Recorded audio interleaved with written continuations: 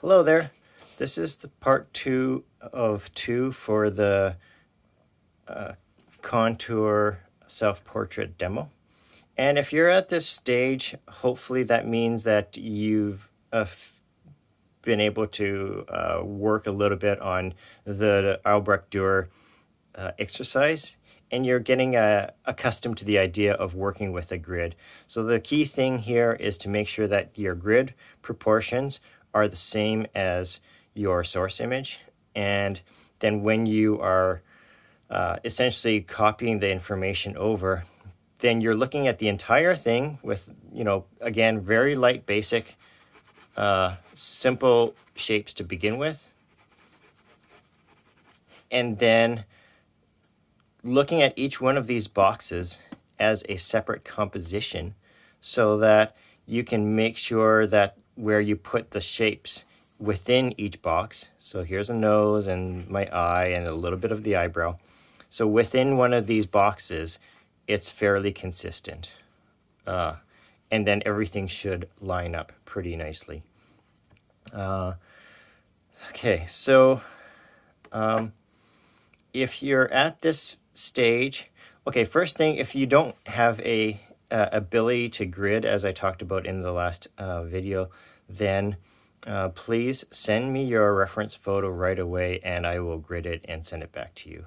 So I'm just trying to make this work, given that I don't know what everyone's home studio situation is, if they have a printer or some other way, some photo editing software to put a grid on it.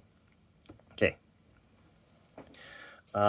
The goal of this assignment is to work with line weight. As it says in the assignment description, we don't want to do any shading, but we want to describe this object as a three-dimensional form with variation in line weight. So what's line weight? This is going back to Drawing on the Right Side of the Brain, and she talks about different kinds of line systems. You have a bold line here that's very thick, and it tends to flatten things out but make them pop. And this works well for cartoons, animation, illustration, graphic design. Certain styles of illustration anyway, because illustration is very broad and it can also include photorealism. And when we are trying to make something photoreal, which is what a lot of beginner artists, beginner drawers kind of strive for initially, because they might assume that's the kind of pinnacle of good drawing.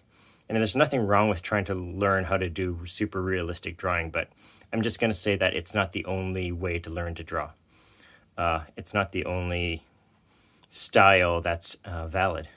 Okay, so with super realistic drawing, you just wouldn't have a solid line around the entire object. This tends to make things flat and more two-dimensional. And then you have this broken line that's kind of sketchy. And this has this very light gestural feel. So it almost has a kind of a different emotional feel to it. And just, you want to be aware of that lines can communicate emotions. This is kind of a pure line. It's graceful in its own way, but it's kind of neutral because it is consistent through the entire drawing, and it doesn't really stand out that much. There's nothing wrong with it either. And then this is the lost and found line. This is one of my favorites, and we're kind of going for a mixture of this pure line and this lost and found line. What they've done here is they've kind of exaggerated the amount of light that's hitting the corners of this leaf. And there are some places where the line goes really dark, and then it goes so thin that it becomes just a thread, or actually disappears altogether, and then it starts up again. And that line work has a lot of visual interest. It shows how there's some areas that might have a kind of a crease to it, or there's more highlights and more shadows. So we're going to go for something like this, but we don't want to break the line entirely. So we want it to be consistent, but have some variety in it, right? So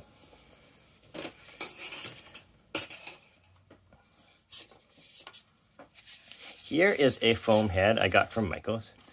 And as I said before, I try to shop at the local art supply stores, the independently owned ones, to support local business. Their prices tend to be better, but there are certain things that Michaels does have that nobody else carries, and this foam head is one of them. It's pretty good as a teaching aid, because if you see the way the shadows are falling on here, and that this is a plane right here, and this is a plane. So even though you don't see a line here, but if you look at the samples, you can create a line here, and it tells the viewer that there's a shift in plane, right? Another one could be right here. Another one could be here. Another one could be here, or there, or there.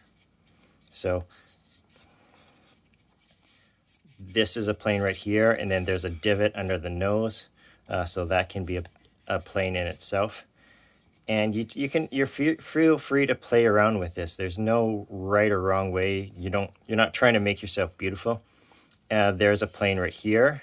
Sorry, move that up. Plane right here, and then a plane right there.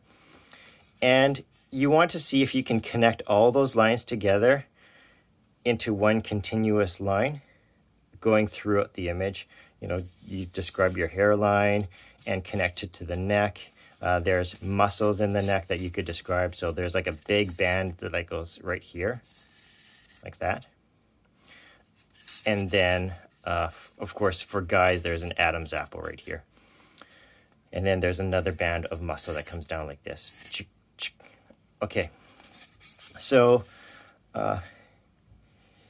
if that's a little bit overwhelming to get into, you don't have to try to do that all in one go.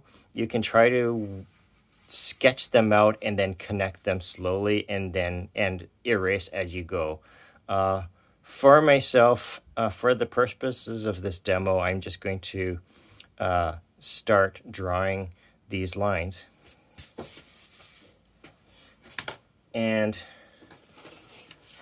because I have a pretty good idea of what I want to do, and there's a little bit of improvisation that I'm comfortable with doing as far as connecting things that are floating. Like you have an eyebrow, and then you have an eye, and they're kind of floating because they don't naturally have edges of shapes that connect to other parts of the face, right? You don't have an edge. You have shadow areas, and then there's the bottom of the eye socket, or where the lid is. You could draw a line around that, make yourself a little bit older. Doesn't matter. But you're looking for shifts in planes to draw lines around and connect things together, and all this stuff going on inside the ear. The assignment asks for graphite, and so graphite stick or a darker pencil is good for when you want to get that variation in line weight. If you need to go with a lighter one when you're first describing the various planes, and building up shapes like this. You see how that's building up already? Then you could start to develop them with lighter pencil, and then go in after and try to connect them all with variation in line weight, so that the darker parts where there's shadow have a thicker line. So there's light line and then thicker line. You see how this line has a lot of character to it, right? And it can kind of be squiggly, or you can try to have it more consistent. So what I'm going to do now is just go ahead and start working on that. And please email me if you get this started and you're looking for help. Send me a photo. We want to get this done by Sunday, and there's no exercise going to be assigned on Thursday. There will be one new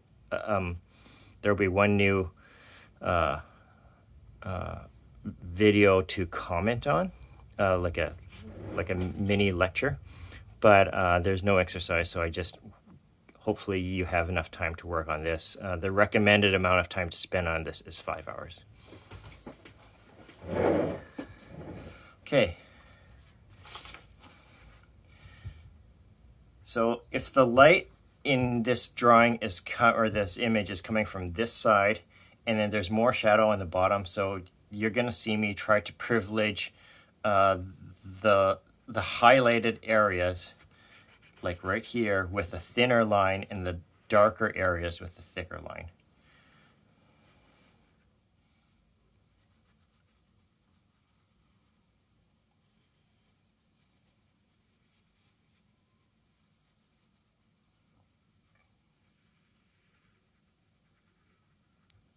Oops. The sleeve of my graphite stick came off.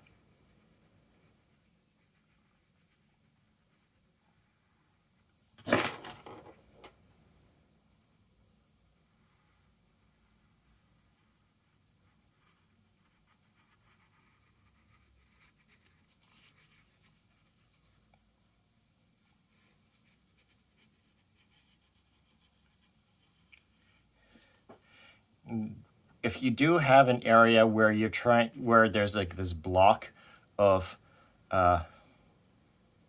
tone, but you're trying not to shade it, so rather than shade it like this, what I'm going to do is try to describe it in line work. And I don't have to fill the whole thing, but just doing this creates texture and visual interest. And then I'm going to draw a plane right here that connects to my eyebrow.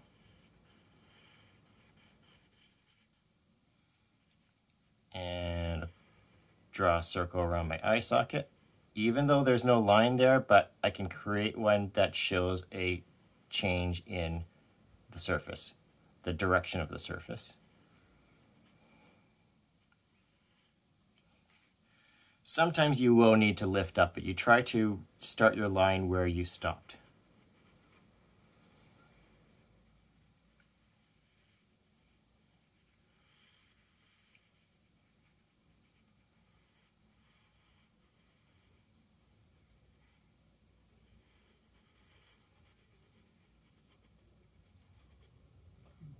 Darker here, darker, lighter.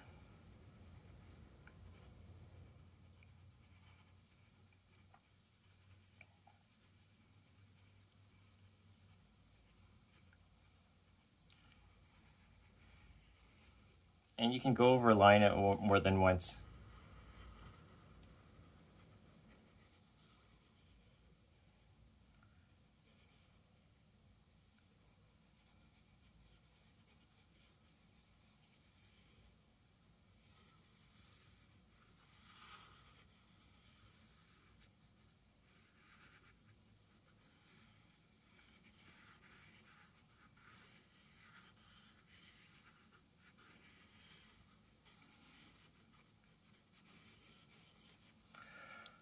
Okay, so I will stop there, play around with that. Feel free to do more than one, and please contact me. Get it started as early as you can, and then contact me if you need more help. Okay, I hope you have fun with this. Talk to you later.